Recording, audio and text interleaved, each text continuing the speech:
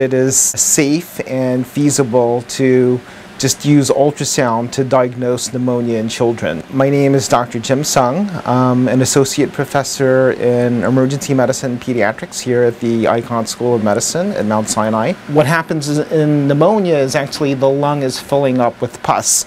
And so ultrasound's great at looking for liquid, and so we're actually seeing the lung fill up with pus, and that becomes very visible on ultrasound. The advantages of ultrasound over chest x-ray is, one, there's no radiation, which is a little bit of a concern in children and infants. Ultrasound can pick up pneumonias so small that the chest x-ray can't pick up. This technology it's much cheaper than other diagnostic modalities like X-ray, CAT scan, or MRI. Using ultrasound, you can save $100 to $200 per X-ray avoided. This has profound implications in places like the developing world where there is no X-ray. It is so portable that people can put it in their knapsack, pull this out, and make diagnoses on the spot. If there are kind of cheap, easy, and rapid diagnostics to accurately diagnose pneumonia,